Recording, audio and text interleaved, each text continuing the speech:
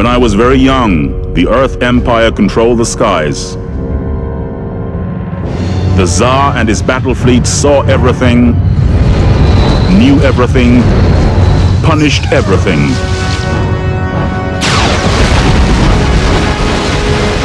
Those of us in the colonies never imagined there could be another way. But then, the real slaughter began.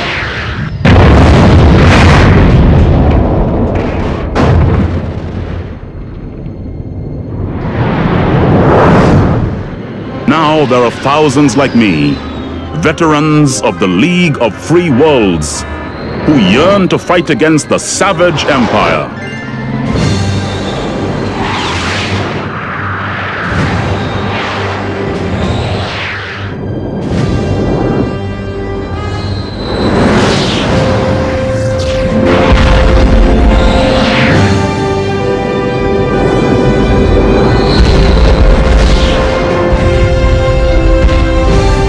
Famous victory at the Battle of Benet gave us confidence and the time to strengthen our fleet.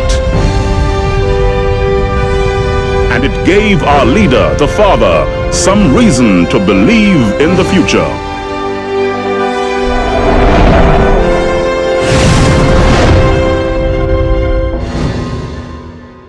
The Navy was stretched across the star systems, governing and oppressing, then transporting its spoils back to Earth. The League was small and tightly knit, able to hit the Navy hard and quick before disappearing into darkness.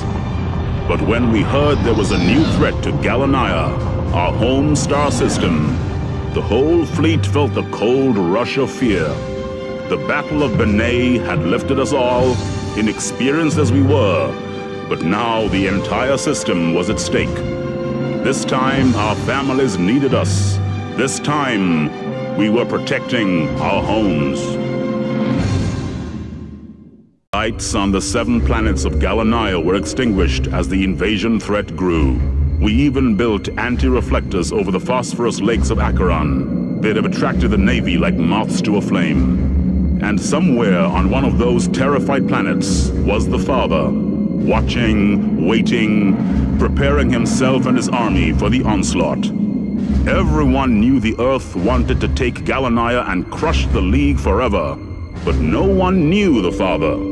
In those dangerous times, we trusted a stranger, and he in turn trusted us. And drained, League fleet pilots dragged their ships across star fields riddled with snipers. Friends lost friends, families lost sons and daughters. Brothers and sisters were torn apart in the Navy's drive to end the threat from Galania.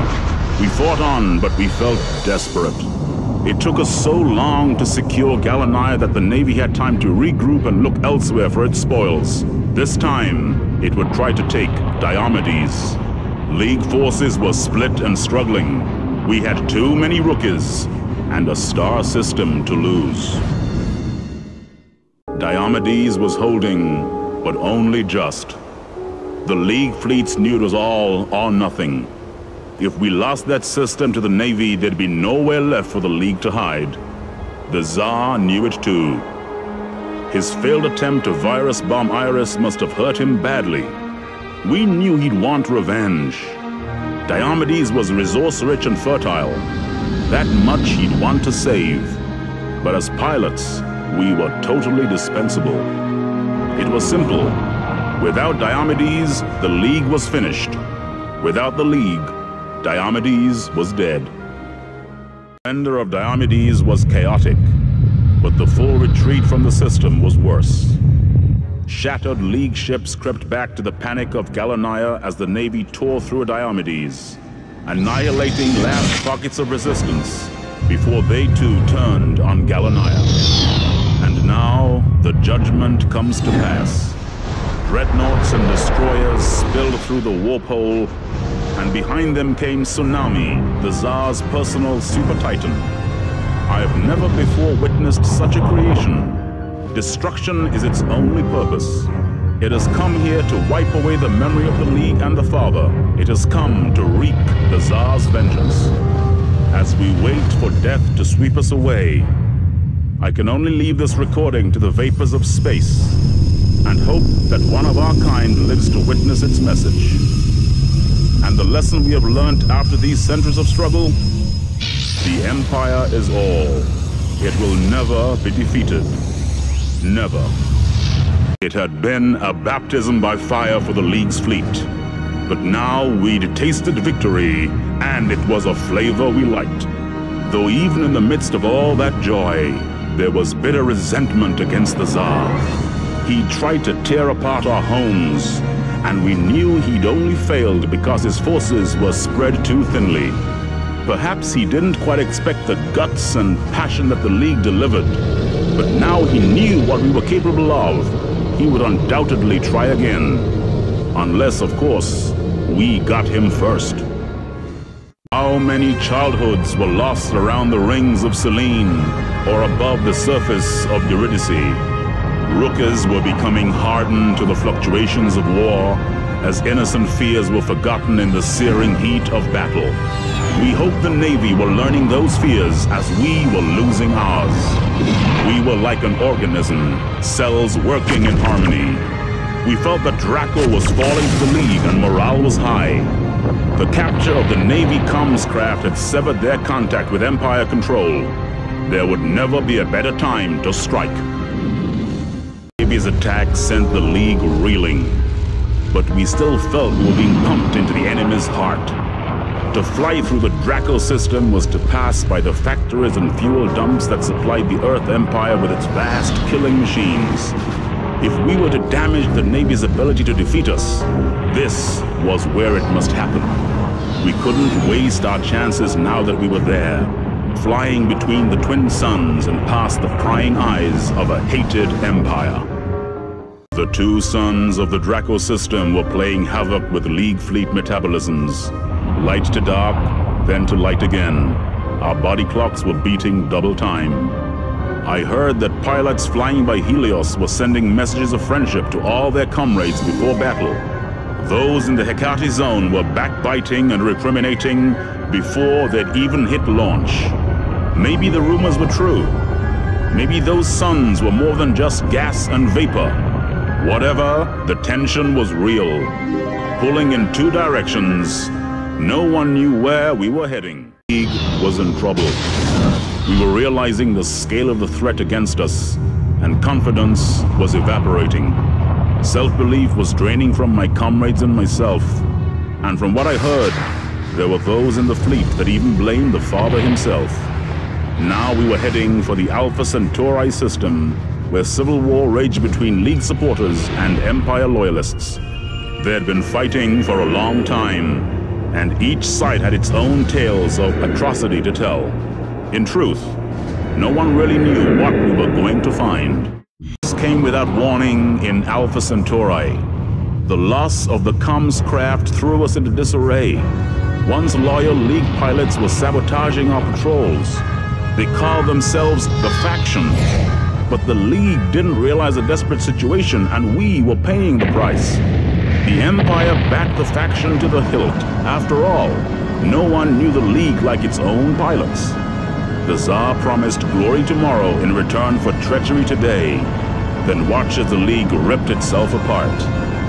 There were accusations and interrogations, but how could anyone know which side even the interrogators were on? The poison of civil war in Alpha Centauri had soaked into the fabric of the star system itself. And now it seemed our beloved League was in agony. As we defended ourselves from attack by the traitors, our own supposed comrades, we realized that the rumors had been true. Those who felt there was a better way to control the League were trying to seize power for themselves. Saving the comms craft was vital. At least the command, and maybe even the father, now knew of the threat. The question was, could we contain it? The tiny pocket of resistance was now smaller than ever. We'd lost good pilots and intelligent warriors to the Faction. We'd lost valuable ships and resources. And to be honest, most of us had lost the will to fight. We'd all joined this struggle with noble thoughts and aims. and now we were reduced to slugging it out with those who used to be our friends. No one knew if the Father could save us or himself anymore. It didn't seem likely, but maybe with one last push. When the command craft docked and the sellout began, we realized the dream was over. At least, the ideals that the League had represented were finished. For a few treacherous vermin, the League now offered a passport to comfort and wealth. They had made peace with the enemy. Their deal was this: in return for the chance to fly back to the colonies boasting of victory over the Empire, the faction would ensure that theft and oppression could continue unchecked. The colonies welcomed back the League fleet and hailed them as heroes. But as the fanfares faded, the old life returned. The faction made sure that the Earth was serviced with the resources it needed, and the colonies supplied what they had, until there was nothing left to give. Most of my loyal comrades were executed by the faction.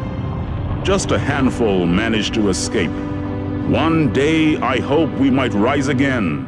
The League's caucus for peace met with the Empire command as soon as the faction had been dispatched to the past. The Navy could never concentrate its force enough to finish us. To do so would have been to invite rebellion in whichever systems their battle forces left. And despite the vast reserves of anger and resentment that the League pilots harbored, the Empire could never be toppled by our meager resources. To our joy, the League was granted independence from Earth. However, the Father conceded that as the planet had been the birthplace of our species, we owed it to our ancestors to contribute to its survival. Task forces were sent to the Sol system from each colonial world, and stability was maintained. All my life has been lived listening to the sounds of battle. Now the star systems echo only to the sounds of the rebuilding. I scarcely comprehend it. It's a very strange music to me. These were the sights and sounds of history changing and shifting. Suddenly, the League of Free Worlds was closing in on Sol, the home of our enemies. We'd seen simulations of the system, but most of us had never dreamt of ever being there. Now we were closing in on it, the birthplace of it all. The collapse of Draco was a spectacle I'll never forget. In those split seconds after victory was won, I thought the stars were parting to let us through. All systems suddenly seemed a vast and lonely place. After the exhilaration of the flight from Draco, we began to realize that we weren't wanted there, that far from being an all-conquering liberation force, we were regarded as criminals breaking into the enemy's home, and they were ready for us. The Navy's forces had left us seriously depleted. We were in danger of imminent extinction. After we'd come so far, surely we couldn't allow that. We were inside the enemy's home. It was indescribable. They had been ready for us, but we were so fired up and fueled by self-belief that we managed to seize the Sol battle platform, ready for the ultimate Earth strike. We regrouped and tried to keep our minds off the dangers. There was no chance of sending out any scouts. The whole system was crawling with Navy craft. And however powerful we felt, we were still just tiny blips on their scanners. But with our supply channels in place, we were getting bigger. It was beginning to feel like a descent into hell. They were dark times, and the fleet was taking serious damage. But the nearer we got, the harder it became to turn back. The Navy was on full alert now, poised to decimate our incursion into its territory. They had awesome reserves of firepower. We hadn't expected it to be any other way, but facing them in battle was truly terrifying. Their hardware was ranged against us, and there was almost nowhere left to run. To reach our target now, We had to do more than damage the Navy. We had to destroy their will to fight. We had done well. Whatever happened, the League had broken the Empire's grip throughout the colonized worlds. To that extent, the job was done. But that wasn't enough. We knew the Father and the Tsar remained on a collision course. The Father could never accept a universe in which the Tsar still exercised his doctrines of greed and theft. As for the Tsar, his huge armed forces spoke for him. We wondered what else he might be ready to add to the argument. There was still much to be done before we could silence him forever. Something we should have known. The Empire could never afford to be defeated in its own system. Draco might have fallen to the League, but Sol was not negotiable. The Empire would rather die struggling than allow the League to wrest control of the Earth. So the League fled, sealing the warp hole as it went. With that action, Sol was consigned to a slow and lingering death.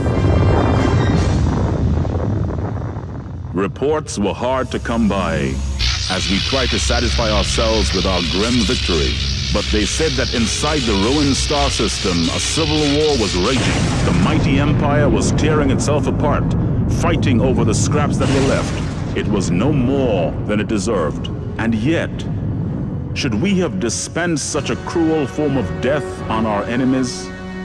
So many of them were loyal to the Empire by birth alone. Were they inherently evil? Whatever we felt, they were truly suffering now. Could feel the heat of Sol as we drew close to the Earth. This was the place our ancestors had set out from so long ago. Now, though, the Earth signified nothing to us except tyranny and oppression. It was a war that left a legacy of pain and destruction. Now it was within our power to consign centuries of genocide to the wastes of history. With one final assault, we could avenge our forefathers and destroy the Empire forever. That was what we believed and what we hoped for. It was up to us now, and us alone. At last, it was time for our species to move on. I suppose there were those in the League who felt pride, but I couldn't dig out such an emotion. I was exhausted. I could hardly comprehend that the war was over, and now I felt simply drained. The unconditional surrender had come from the heart of the Empire. We assumed this meant the Tsar was still alive. But once the drop to Earth had been made, and the League had scoured the Imperial Palace, it brought back only one message. The Tsar was gone. He had vanished.